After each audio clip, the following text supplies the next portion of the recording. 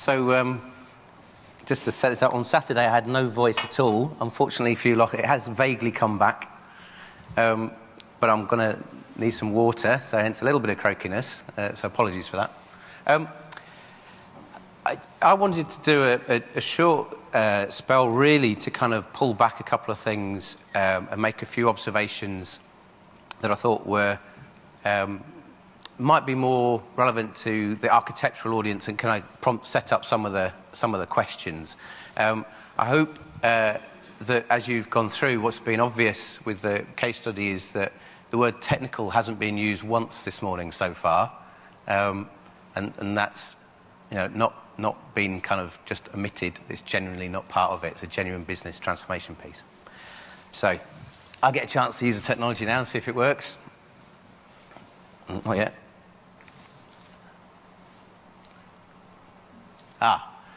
So a little bit about my involvement with BA and submarines. I started a few years ago advising Steve and came in really to do what I would have called a maturity assessment around enterprise architecture and strategy, looking at that space and the problems that he set out before. And we've worked through together a number of things over the time. There's a few visuals there, that a few of those are in some of the earlier slides. An architected approach, that kind of thinking, kind of drawing on the whole idea of having to look at things as a whole, stuff that will appeal to a lot of people in this room, that kind of big picture thinking. How do you structure that? How do you make sure things are aligned? Following on from that, supporting Steve around his digital strategy and innovation work, which Steve outlined before, and now into the business transformation. Now, one of the fascinating things for me, I started work in the aerospace industry, a little company called Lucas, many years ago. And so large sort of engineering metal things are really exciting to me. And to be honest, this product here was one of the things that I found quite fascinating in that environment. And I was very lucky. There's a person that we know known as Spider, no idea why, who took me on a tour quite a few years ago of the boat being made in the hall. And I couldn't stop grinning for about a week. It was fantastic to actually see that sort of setup. One thing I don't understand is, and I still don't profess to fully kind of get it, but language is something which I know a lot of us in the Architecture Forum get quite obsessed with. That's a boat, okay? Yet they use a ship lift. Now, it's not a ship, but it's a shipyard. So I still don't understand that. And I got caught out when I saw their cousins, and I went to the shipyard in Portsmouth where they make ships, and I referred to the large boat that was arriving. They nearly threw me out. So there's a lot of kind of what's a boat and a ship, and if you want to know, ask those guys, because I still don't understand that. One of the other parts, and I'll just put it in there because Barrow's an interesting place to work. It is a genuine shipyard. It's big. It's the only place in the world I know where it rains sideways.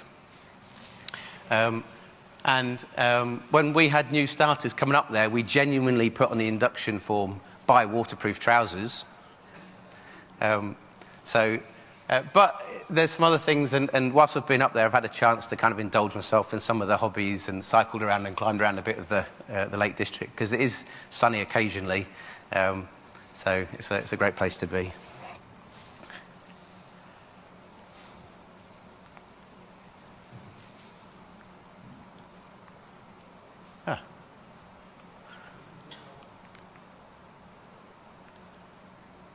Right, so I knew Ollie from before. I think it said he was, so Ollie Wignall was the operations director. I had a conversation with him, and there's a reason for the cup of tea there. We were having a brew at the time, actually, so we were having a conversation over a cup of coffee, as it happens. He was telling me he had a vision for what he wanted to do with the operations function. And I knew Ollie, and for me, I knew that meant he had a very grand vision, and it'd have a lot of bits in it, and he would be very excited about it. and I'm sure these guys would recognise, I'm probably annoying the AV people who are wandering around too much, that he would be, that sometimes that vision would be hard to pin down. Exactly what would they have to do? Now, in the context as well, you've got to remember, these are operations guys, I'm sure they won't mind me saying, but they like the answer, they like the solution, so they want to go straight to, what is it we've got to do, and we'll go ahead and do it. They're not people who like to sit down and think about the space and stay in the thought space for a long time. They want to get on with it. They want to get their hands, roll the sleeves up and get on with it. I think it's a generalisation, but I don't think it's a million miles away.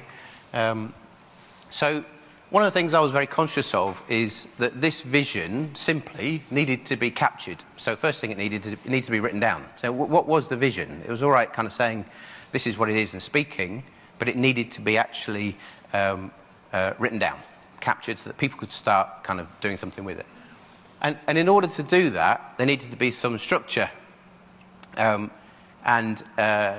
He's not here, so he's fair game. But, you know, structure is not necessarily something in terms of the way that Ollie communicated stuff.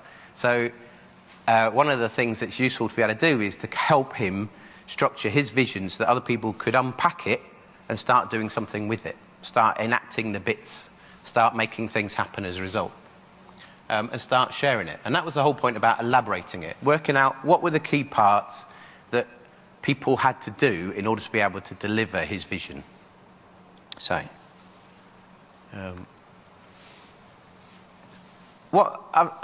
the conversation, this is absolutely genuine what we did. The conversation we had, he started talking about his vision, and he knows way more about operations than I ever will.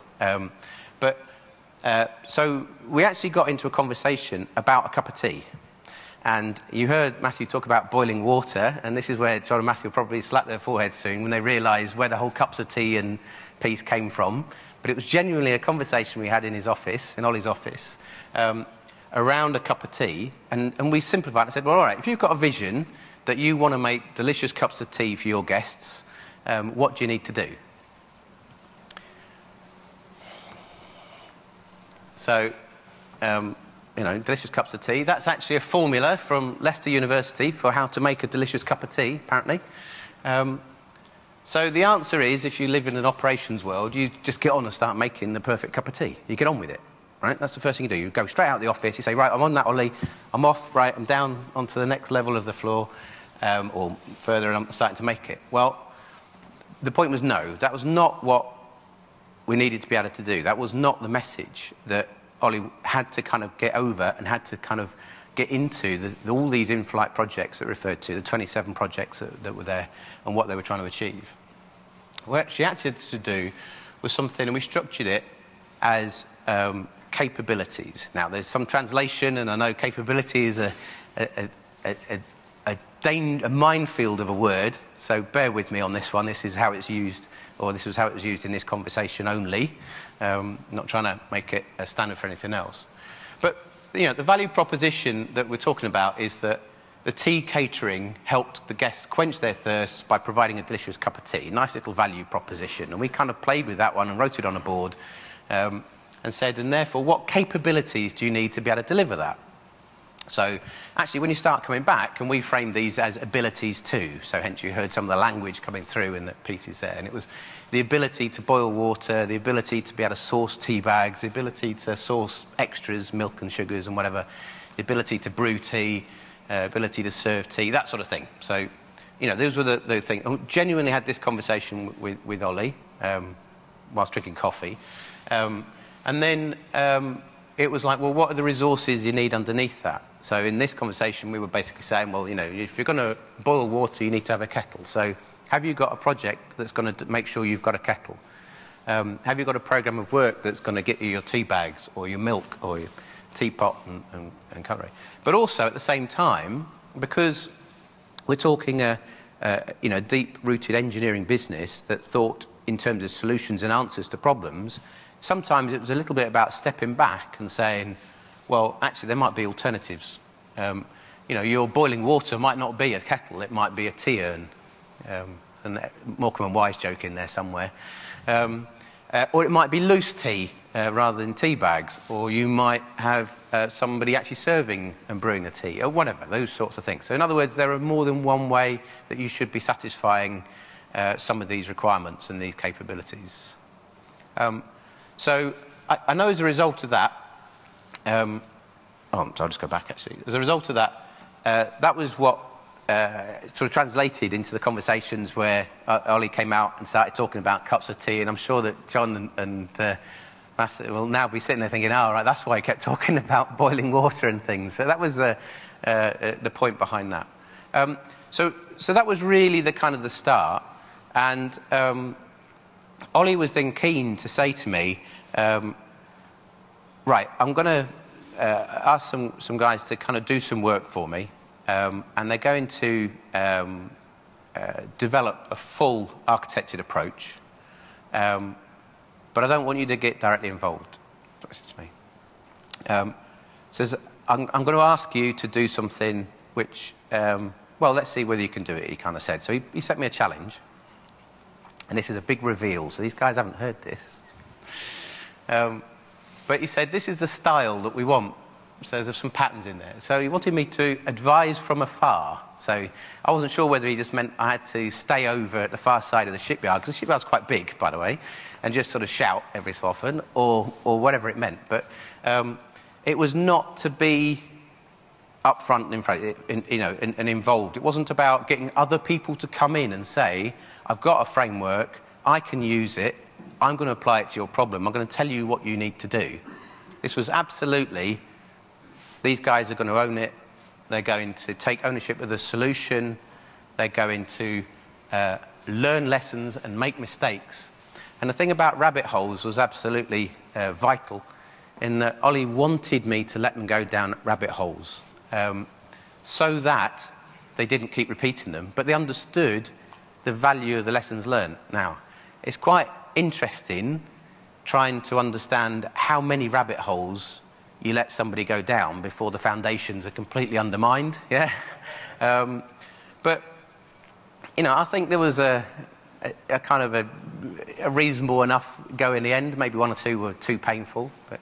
But the whole point is about getting to a point of self-sufficiency. And actually now, you can see that although this approach was taken for one particular large area, and I'm not sure if it really came through as much as everybody would have seen. The sheer amount of work that these guys have done is huge, and the number of people that they've engaged, and the number of workshops, and the rooms of paper, and the books of paper is huge. And I want to extend my own personal thanks for their own kind of commitment for doing that, and really using it, because it was massive, as well as coming and sharing it today. So thanks, guys, for that. But it has, without anybody who would call themselves an architect, become something which other parts of the business who are going through a transformation, or who want to run a program or project of work, have gone to them and said, we want to do the same thing, so can you come and do that? And I know they referenced that, but that was, it has become a competency that they are replicating across their business model, and without external, heavy guidance. And then just a few pieces for me about kind of reflections on it. One was tailoring, and anybody who's sort of been involved with the TOGAF spec for any length of time, or even recently, but at the front it says tailor it twice, yeah.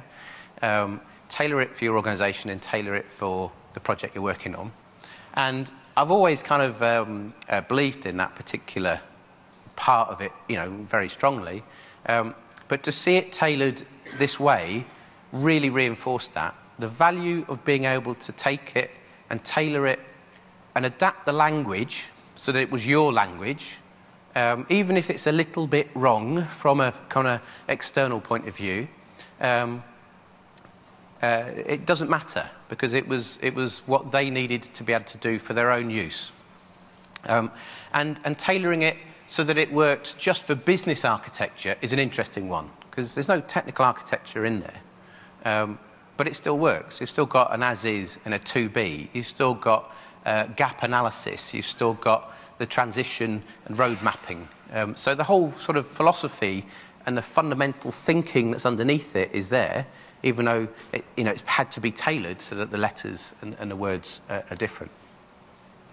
And for me, as an advisor, one of the interesting parts was I had to let go of a lot of the things that I wanted to jump in on.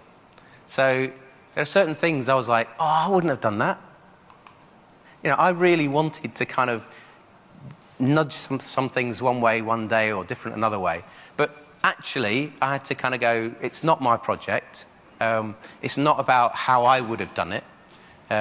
This is about letting go. It's a bit like a colleague was recently telling me, letting the trainer wheels off a bicycle for a child. You can't keep pedaling it, and don't take that the wrong way, but it's somebody else has got to kind of, you've got to let go of the things that you're worried about. And the reason for that is because of the outcomes. So one of the big parts was I could see what was important to be achieved and why, and how that applied back to what the business needed, and therefore it was about the results and the outcomes. So actually the process that they went through sometimes was a bit different to the way that you might have wanted it to happen, but the outcome was the right outcome because it was getting large buy-in, it was getting the kinds of results published, and it was true all the way back up the line of sight, to the original vision. And that was absolutely key. There was this ability to kind of go, we haven't just made this 27th project up. This 27th project exists because it's delivering this capability, which is part of this vision. And if another thing came along or somebody wanted to do something different, then it had to justify how it supported addressing one of those gaps that supported delivery of the vision. And so the outcomes was what it was all about. The ends were the most important part, not the means to it, in that sense.